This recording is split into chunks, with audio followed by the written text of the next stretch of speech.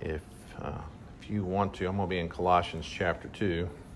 I'm going to be jumping around quite a bit, but we're going to be focused in Colossians chapter 2. Did y'all have that real bad storm come through here? Not really. Man, let me tell you, I missed it. How many are in King William? How bad was it? It was bad. It was bad. Now, I left Bellas, and I had a free night, Jason.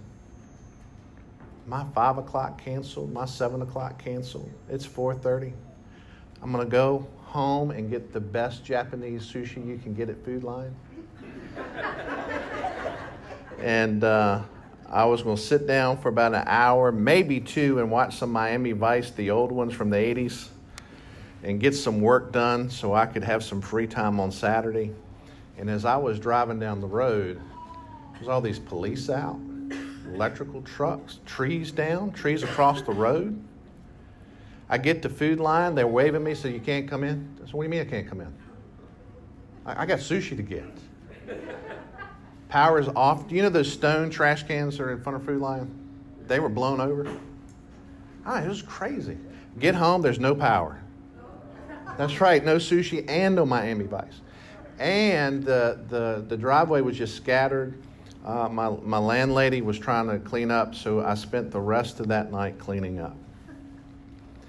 And some of the best made plans can be turned on a dime just like that.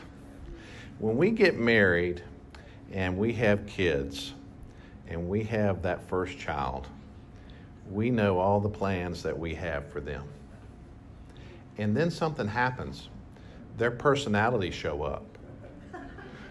And then we're realizing they're their own person, and all these great plans we had kind of gets all these curveballs thrown at us, and we're doing more work than we ever thought. We're going to look at Colossians, and I don't know if y'all have thought about this. There's been a huge attack on the Word of God. Now listen, this has all been prophesied, so part of me gets pumped because we're seeing prophecies unfold that were made thousands of years ago, and they're all coming true. There's been a huge attack on the Bible, and a lot of the young people are calling me because sadly they're getting all their truth from TikTok. We're getting our truth from Facebook. Don't make fun of them. And we hear something and we go, well, it must be true. Every book in your Bible is written for a problem or a situation that is innate to humanity itself. So there's something in humanity that we feel we need to earn. Acceptance, prestige, even righteousness before God. We've got to work to be acceptable to God. And so God gives us the book of Romans to teach us that Christ alone is our righteousness. We live in a world where there's all these different ideologies and philosophies and these different people talking. And what we tend to do is try to blend that into the church. And I hear it said a number of different ways. Well, God did give us His Word, but He also gave us a brain to think with, which is code for I can judge God's Word and change it to how I want to fit into the world. And so the book of Corinthians is written for that. There's suffering and evil in this world. Would you agree? There's a whole book written on that, Peter. 1st and 2nd Peter. There's a class of Christians and churches that feel they're superior to other people. Jesus said this, out of the heart comes the words of the mouth. And you can tell by the way people talk about other Christians if they think they're up here or if they think they're down here. You can hear it in preaching. If I sit up here and go, people, I know y'all don't read your Bible, but I read mine every day. That's up here talk. I'm better than you. Kind of judging you. The book of Ephesians is to show us all, no, we're all one in Christ. There is no varsity and JV team. It's all because of what Christ has done. Colossians is about recognizing that we have a tremendous need, and it's Christ and Christ alone, and then we try to find it in other things. And what Colossians teaches is the knowledge of Jesus Christ is sufficient and complete. He's done a finished work. We need to rest in Him, but we want to add to it. good. Christ has saved me. Now I've got to work hard enough to keep that good grace. No, he's bought that. You're secure. Yeah, but I need to become the most excellent at theology. No, it's Jesus Christ. Well, I need to read my Bible and pray more. Yes, if you're learning about Jesus Christ. And what I'm going to challenge you with today, fathers, is something that I'm seeing that's disturbing me. And I don't know if it's just me getting older or I'm just seeing the damage that's done by this. In a lot of churches, we're forgetting about Christ. He's not the focus. And if you think I'm wrong, just sit and listen to a bunch of Christians, what they talk about. I just read a great book by Tony Evans. It's one of the best books I think I've ever read. He's up there about Andy Stanley. Andy Stanley once said, no. Listen, you got to get rid of Andy Stanley. John Piper is the foundational truth giver in this generation on this. And we're quoting everybody, but we're not talking about who? Jesus Christ. If you listen in non-Christian circles and Christian circles, you hear this word a lot. God. You believe in God? Oh yeah, I believe in God. God's real. Man, the man upstairs, God's great. But you don't hear a lot of people talking about Jesus Christ. You can be in a group of lost people and they'll be talking about philosophy and Buddhism or Taoism or all that. And even Christians will try to engage in that and they will say things like this. Well, what's your view on God? But I don't hear him saying this. Well, what's your view on Jesus Christ? Colossians is saying Christ is central. And so starting in verse 1, for I want you to know what a great conflict I have for you. Paul's writing to a number of churches in this area, and he's letting you know I'm struggling. There's a conflict. Whenever we share truth about anything, there's a conflict.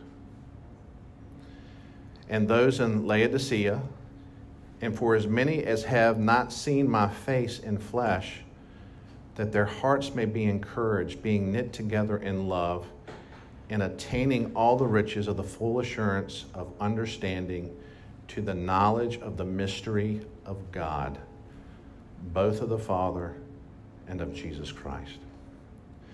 He's struggling, and this is what he's saying he's doing. I'm struggling because I want your hearts to be encouraged. I want you knit together in love.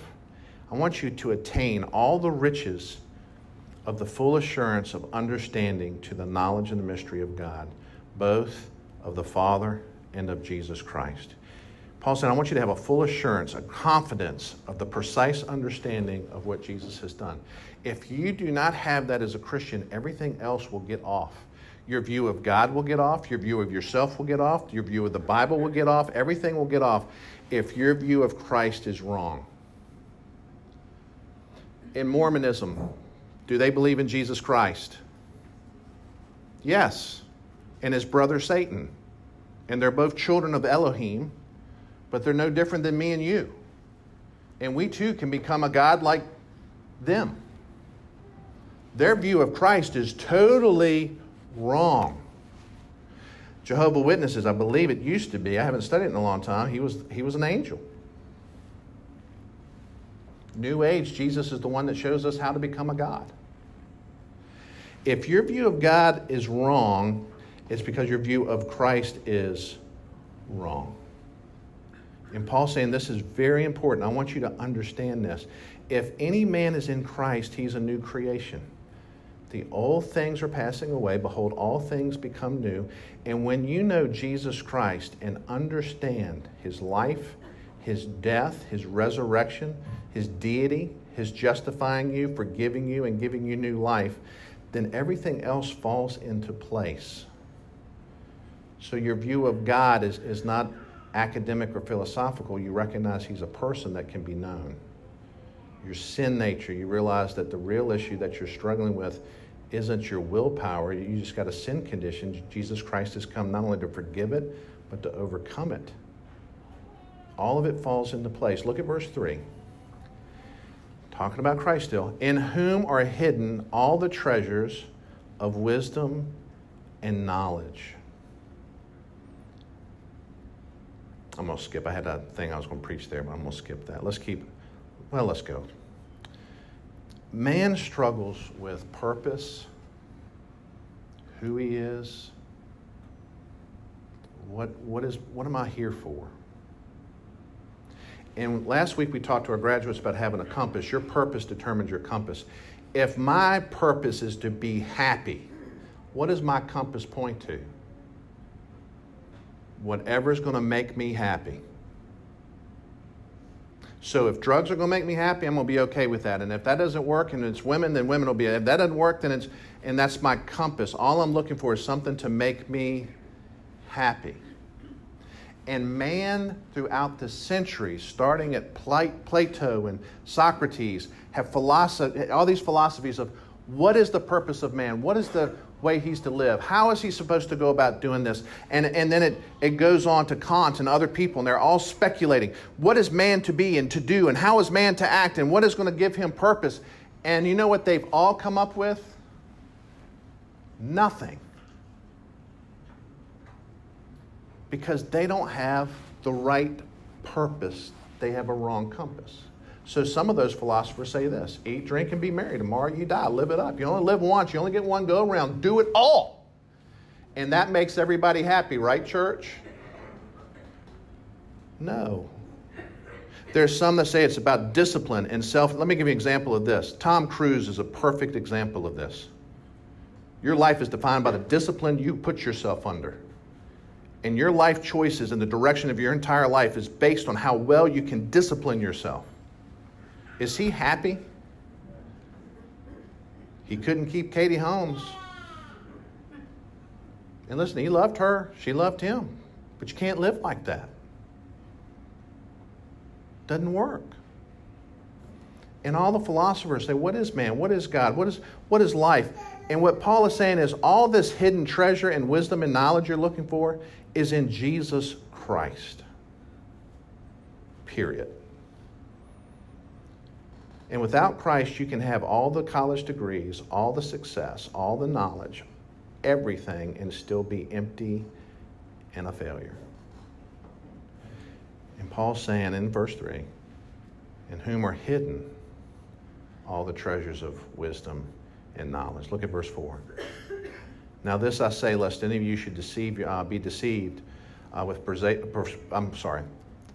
this I say, lest any of you should deceive you with persuasive words. I tell you this, so that no one may deceive you by fine-sounding arguments. We live in a nation right now and in a world right now. He who has the best argument wins. Would you agree? But here's the problem in America. And I want y'all to hear this because this is a big problem and it's getting bigger. If there's only one voice and there's only one perspective, it's going to seem right. The Bible says the first one to plead his case seems right until another comes and cross-examines him. Proverbs 18:17. My granddaughter's notorious for this. This is going to make a point. This is how my granddaughter will throw you under the bus in a second. They had a piano recital here last night. Michelle was working really hard. She didn't have time to go by Food Line. They're supposed to bring stuff for the thing. Well, the table's kind of set. So Michelle goes, you know what, we're just not going to say anything because it's all out and nobody will be the wiser. And Mia did this. Miss Coburn, my mom didn't get a cake because she didn't have time to go get it, so she didn't bring anything. Threw her right under the bus. I take her to Chick-fil-A the other day. And she tells Nikki and Michelle this. Augie bought me the 12-piece chicken nugget meal for me. And they went, what? Gave her a 12-piece meal? Yes, Mia, tell them the rest of the story. He gave me a 12-piece meal. It's Mia. And Augie ate 5 of them. Let me read that verse again. The first one to plead his case seems right until another one comes and cross-examines him. When Paul said, don't let anybody deceive you, I'm noticing this, and I think y'all are noticing this. Let me give you a statement. The lazy are easily destroyed. Would you believe that? Is that true? The lazy are easily destroyed. Is that true? Yes. Because they become dependent. Many of us, let's say all of us, really don't take time to study anything, and we could be easily deceived. Would you agree? Let me tell you the calls I'm getting from parents. I've never had this before. I'm getting them. Hey, I've got a question. It says homosexuality is never mentioned in the Bible, and it's not even a sin. Where are you getting that from? My kid just came in here and told me that. Really? Who told them that? I don't know. Somebody told them that. No, I think they came up with that on their own. No, they didn't. Ask them where they got it from. Let's see. We'll take a poll. Where did that kid learn that information? Say it loud. TikTok. Here's another one. There was no universal flood. There's no evidence for it. It's a myth that was manufactured to control people from powers of institution like the church. Where'd they get that from? TikTok. Now what we do is we try to get an answer for that, but I've got a deeper question for you. Why are your kids getting that and the lost kids not? The kids on the street I'm talking to don't get any of those. Let me ask you another question. Who's controlling the information that's coming through TikTok? Say it, Shelby, because you're right. China. Do you know what the Chinese show their kids on TikTok? Do-it-yourself projects, learning how to play symphony instruments, people learning mathematics and equations and how to execute higher learning, how to strive for excellence as an individual. What are they showing the American kids? Junk. So you talk to the kid and say this, well, does the Bible say that homosexuality, let me ask you, church, does the Bible say homosexuality is a sin? Yes. Here's the argument. You ready? This is on TikTok. When did that word come into existence? Homosexuality. Oh, that came out in the 40s. If that word was in the 40s, did it exist in Bibles before then? Not if the word didn't exist. Matter of fact, that's a false translation that people in control put there to persecute homosexual people. That's all your kids hear, and no one challenges them. The word dinosaur in your Bible? The word dinosaur didn't exist until the late 1800s. And there's people on TikTok doing this. The Bible doesn't say dinosaurs exist. It's an antiquated book. It's stupid. It's non-scientific. I don't know why you're reading it. Find the word dinosaur in there and I'll give you $1 million. And your kids come to you and say, is this true? And sadly, we go what? We call the pastor. Now, I'm not busting your chops, but this is what our kids are dealing with. We don't take time to question anything. Let me show you one that a kid showed me the other day in a restaurant. The Bible is incomplete because it kept out specific gospels like the Gospel of Peter and the Gospel of Thomas because it didn't like the message those books had, and they used it against the church, and because of the church's prejudice, they took books out of the Bible. Now, what that argument just did is it totally eliminated the authority of the what? The Bible. And so this is what I asked them. When was the Gospel of Thomas and Peter written? Same time the other ones were? No, you're a little wrong. It's a little bit later. And the Gnostics wrote those. Do you know who the Gnostics are? No. They were somebody that didn't believe in the Word of God and said God spoke directly and everything was mystical. That's why those books were kept out. Did you know that? No. Did they talk about the Gospel of Barnabas? No. Yeah, that was another Gnostic book. Did you know the church was fighting the Gnostics because they said Christ wasn't really Christ at all? Well, no, I didn't know. They didn't say any of that. But what worries me, church, is these kids are totally dependent on what? An argument. And listen, our kids are not going to be going online to listen to a sermon. They're flipping through TikTok to watch somebody trip somebody up. And then they come across that and it plants it in their head. And then they're a wreck. Some of y'all in here, and I know who you are, you know who you are, have called me because your kids have seen that stuff. Mia saw some stuff on YouTube the other day, and she was asking me about it. And I said, well, sweetie, I said, they're kind of lying in a sneaky way. What do you mean? And I explained it to her. She goes, that is sneaky. I said, isn't it? It hurt my feelings, Dean. She said this, they're sneaky like you, Augie.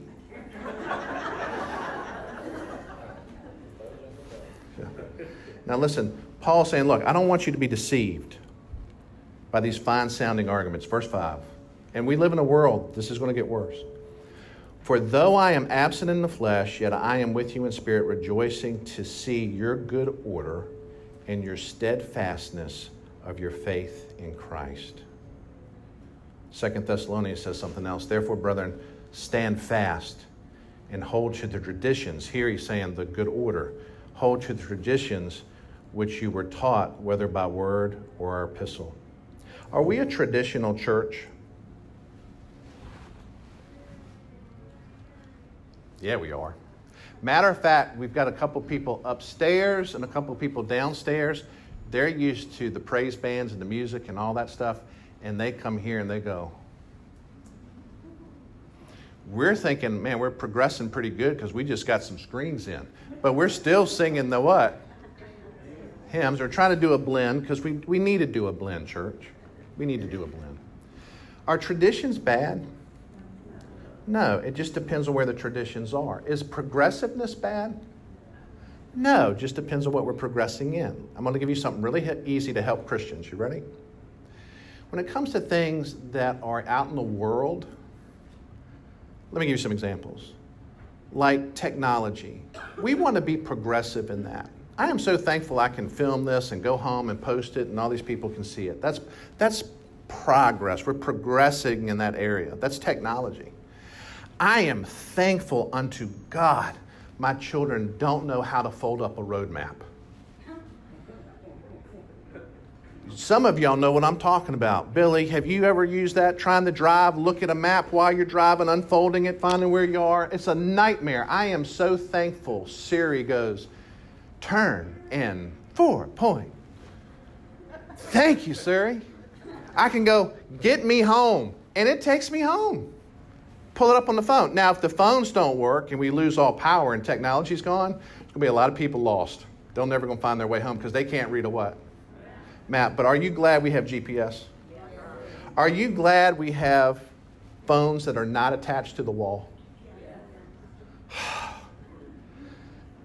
Aren't you glad that you can go in? I went into the hospital and they wanted to check my heart, and they went in through my leg and checked my heart, and they did it in about a couple of minutes.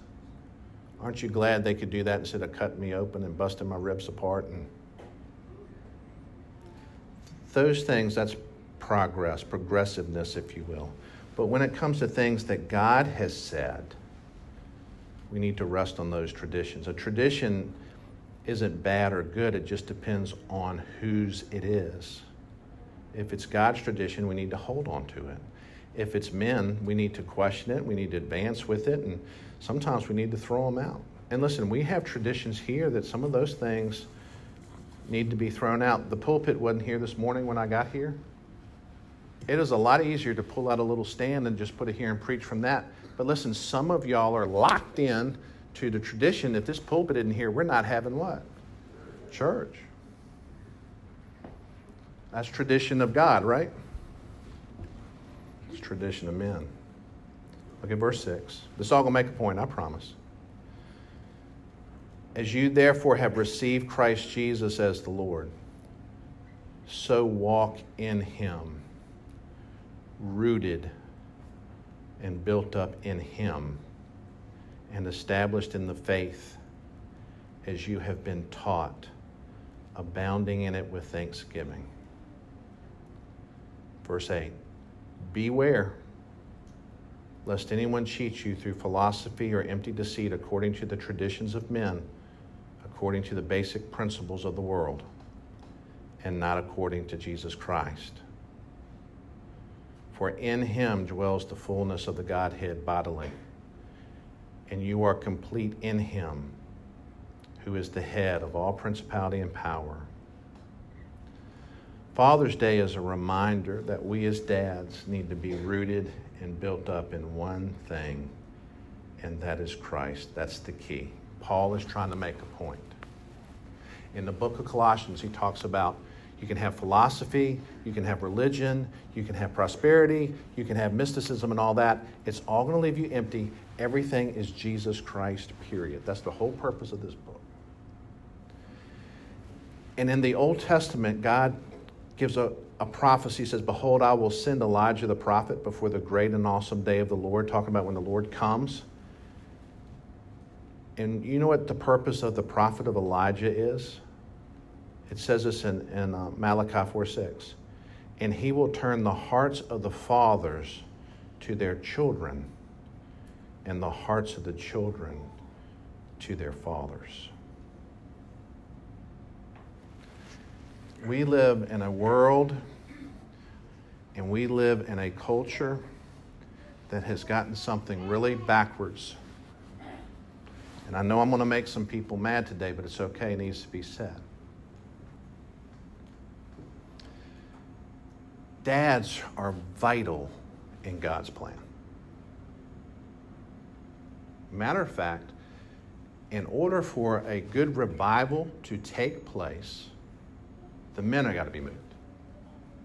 He says in that proverb, in Malachi that I just read to you, that before the great day of God comes and the final stuff happens, Elijah the prophet's going to come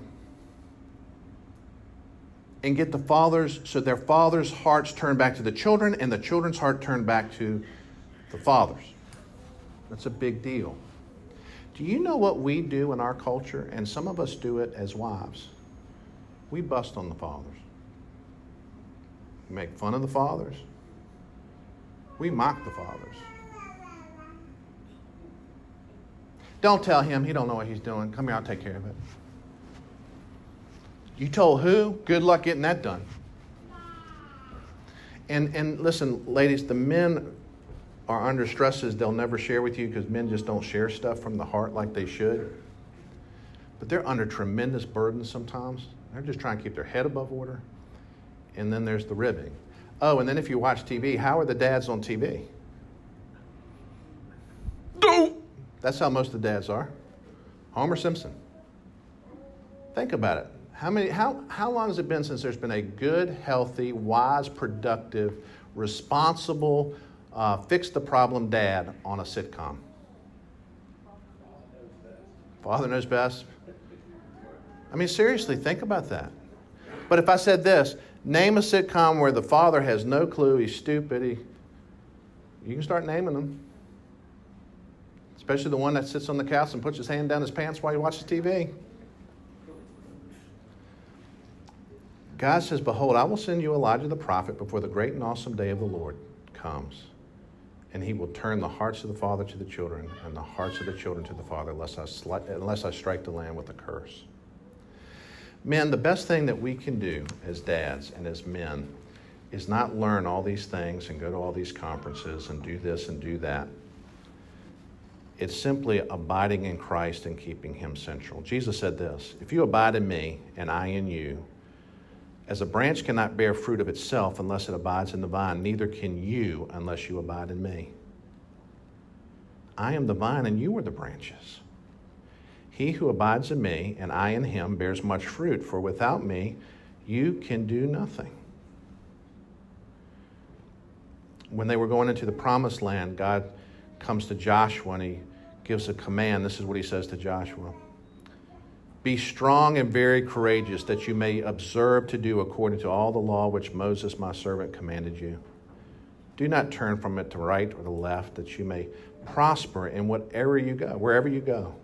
This book of the law shall not depart from your mouth, but you shall meditate on it day and night, that you may observe to do all according that's written in it. For then I will make your way prosperous, and then you will have good success. Have I not commanded you? Be strong and of good courage. Do not be afraid. Do not be dismayed, for the Lord your God will go with you. Psalm 1 says this, Blessed is the man who walks not in the counsel of the ungodly, nor stands in the path of sinners, nor sits in the seat of the scornful. Listen to this. This is very important. But his delight is in the law of the Lord. And in his law he meditates day and night. He shall be like a tree planted by the rivers of water and bring forth fruit in its season. We emphasize as churches you need to read your Bible. Would y'all agree? And 90% will do that just so they can have a clear conscience and say, my duty's done. But how many delight in reading it? There you go. Now, there's a reason that we delight. It's how we come to it.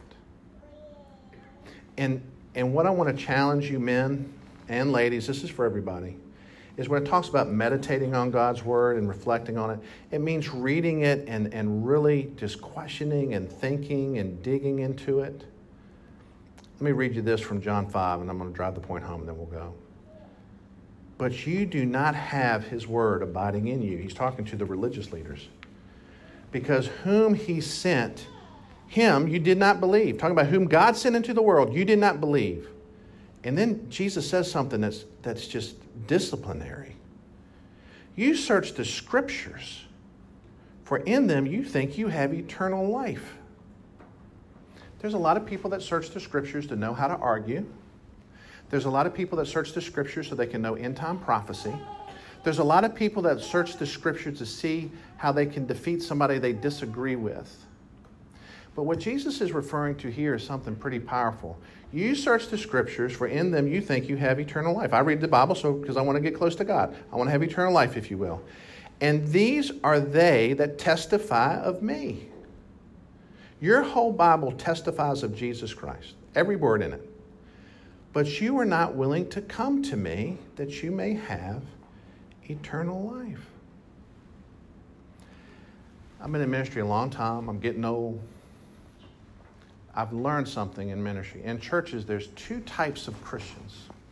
There's a lot of different, but there's two ones that I see that cause problems.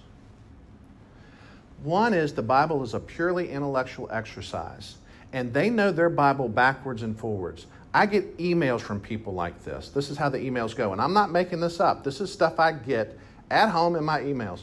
Pastor, that was a great sermon today. However, the illustration you used to point to that scripture, I think you totally missed the point of that verse. That verse is parsed in a certain way. It means a past action that has ongoing results, and you didn't use that word that way in your sentence. Now listen, I look, and sometimes they're right, sometimes they don't know what they're talking about. The best way to catch somebody is to Google what they said, and you can find out where they stole it from. What I do is I look at their life. Are they leading people to Christ? Are they humble? Do they delight in God's word? Are they talking about Jesus? These intellects, some of them have gone to seminary and school, and they're brilliant, but they're some of the most divisive, hard-hearted. They hop from place to place to place to place. They can't find a home.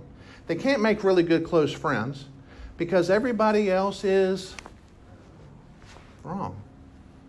Then there's this other Christian that causes problems in churches. This is how this works. Pastor, God gave me a sign. Okay. Yeah, I flipped a quarter 5 times. I called heads. And 5 times it was heads, so I know this is what God wants me to do. Okay, what does he want you to do? He wants me to send my kids away off Germany because I can't deal with them anymore. But it was a sign given to me. Now, we laugh at that, but I know a lot of Christians that they will see a sign in anything that God will prove to me what I want, and it causes problems in the church. I joked with y'all years ago, I used to pray to God, God, if this is the girl, play this song on the radio. There's the song. It's from God. Now, the girl's bad. She's a two-timer. She's lying. All the signs that God's word says stay away from doesn't matter because Peter Cetera came on the radio. What God is saying is when we read God's word and we're spending time in the Bible, we're spending time getting to know Jesus. And so no matter what I'm struggling with in life, my son is in rebellion. How does Jesus treat somebody in rebellion? And I pray to God and say, God, help me with my son, but show me how you would treat him. And as I'm reading God's word, he shows me truths, whether from Proverbs or from the Gospel of John or from the letter to the Ephesians, and he shows me. Be quick to listen, slow to speak, slow to anger. All right, because that's how my son would do it. All right, God, help me with that. Share the truth with them in love. Don't provoke them to anger. And you're starting to learn how to be a Christ-like parent, but I'm also learning about Christ because what he's asking me to do, I'm supposed to be imitating him. Christ is slow to anger, quick to listen. And then I realized Jesus, when I cry out to him, he's attentive and he's quick to listen. Sometimes he's slow to speak too, because I'm waiting for an answer. Or you find out your neighbor's been cheating on their spouse and you're best friends with them. And this is what most Christians do. That scum bucket dog, I knew it. I knew something was going on. He was shaving too much. And we throw fire on it. And we throw fire on it, and then it blows up, and then we go, good riddance, he had it coming. Wait a minute. How does Christ deal with an adulteress?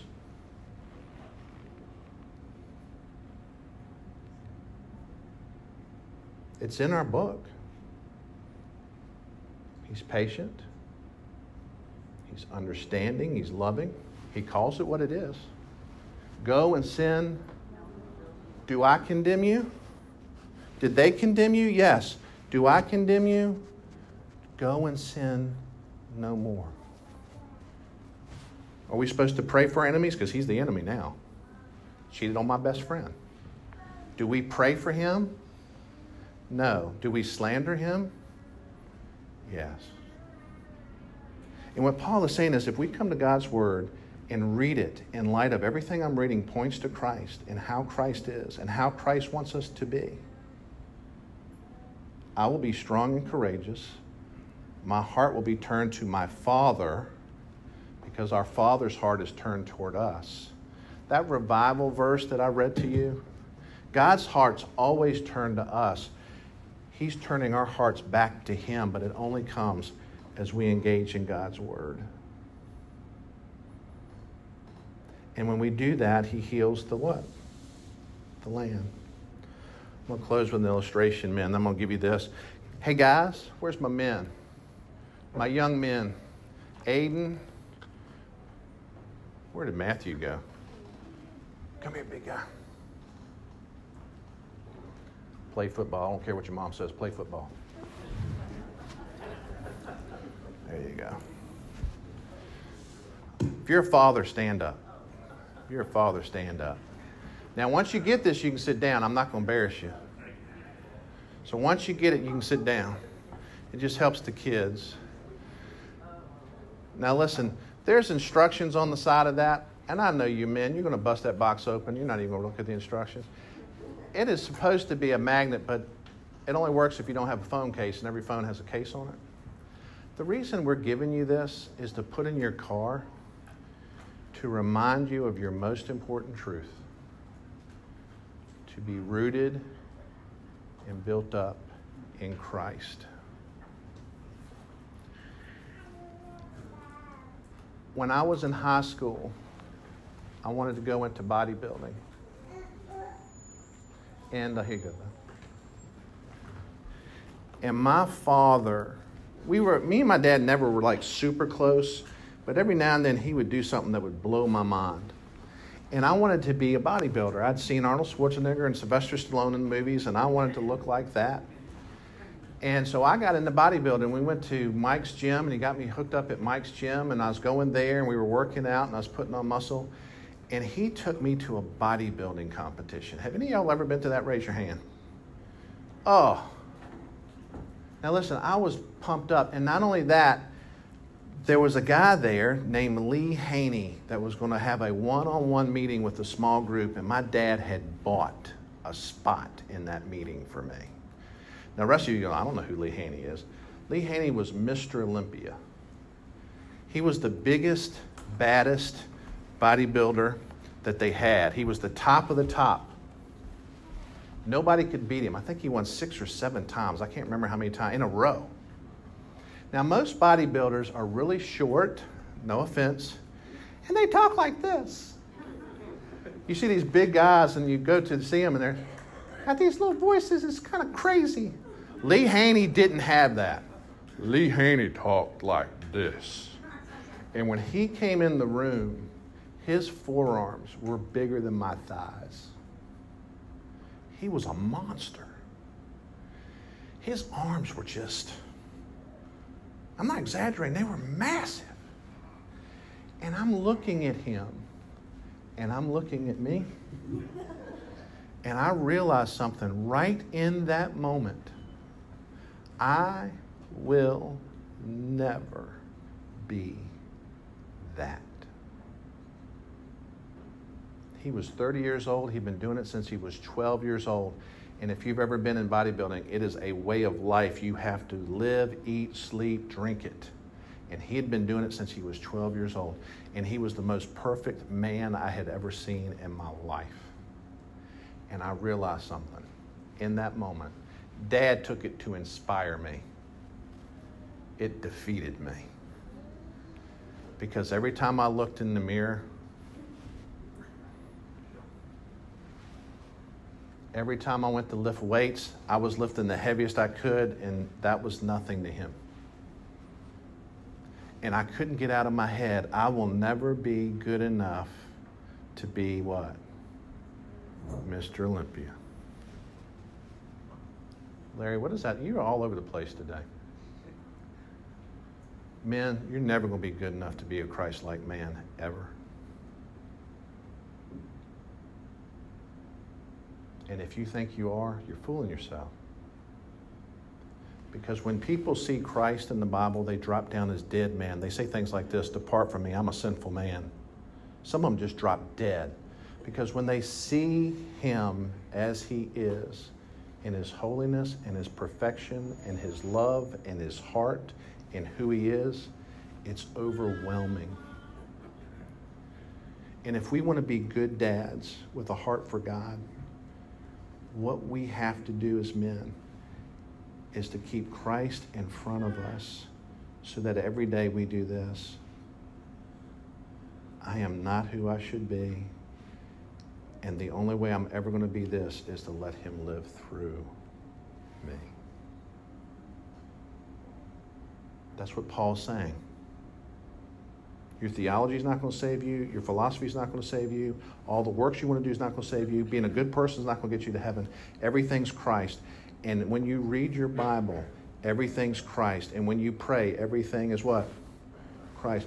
And it should be a dependence to where it's no longer I who lives, but Christ that lives through me. You want to be a good dad? Read about Christ and say, God, help me to be that. I went to Mike a couple years ago. He hadn't seen me since high school. And he paid me a compliment. He walked over to me and he grabbed my shoulder. He said, "Larry, you got some muscle now." And I said, "No, Mike, that's fat." And he said, "Larry, no, it's not. You've got muscle in there, and I know it. We just got to get the fat off. If any man be in Christ, he's a new creation. Old things are passing away. And behold, all things are becoming new." Christ wants to make us into the men he birthed us to be, if you will. We're wonderfully and fearfully made, and when we were born, we came into the world by His design. And He's saying, I want to make you the man I want you to be. I see you differently than you see yourself. But the only way you're going to get there, man, is focus on what? Christ. So if you will take that thing and put it in the car to remind you every day, I need to be rooted and built up in who? Christ. Amen, men? We all fall short. Skipper especially, but all of us fall short. I'm going to have the men stand after we're not going to sing today. We're going to pray, and we're going to have you stand up, men. Let's do this. I'm going to have you stand up right now. Father, stand up. And I'm going to pray for you. And then, wives, take these men out to eat. Children, if you haven't bought a gift, get them something. Father's Day is the lowest celebrated holiday of all. Did y'all know that? We rank low, men. We fall behind Arbor Day, Halloween, 4th of July, and yet God says y'all are the ones that are going to bring the nation back. We live in a world that puts you down. You're not down. We need to bring you what? Up. And part of the reason we're down is there's been a lot of bad dads. We need good ones. So let's focus on Christ. Let's pray. Father, I thank you for these men. It is hard doing a Father's Day message. And oftentimes what we end up doing is beating up on men, saying they need to do better. And they're trying the best that they can. They're trying to be everything their wife needs them to be, and to be the dad they need to be, and to be what work needs them to be. And Father, sometimes we're spread so thin, we don't have time to see what you want us to be. I pray that you would just help these men that are standing here today to place those reminders, and every day spend time in your word to get to know you better, Jesus. Help us to talk about you, Jesus, and help us to share with others what you've done for us. I pray that you'd bless their families and their home and their legacies, and help all of us to be good dads. And we ask all this in the precious name, Jesus Christ. And all God's people said, amen. Hug somebody before you go home. Hug a dad. Even if it's not yours, hug them.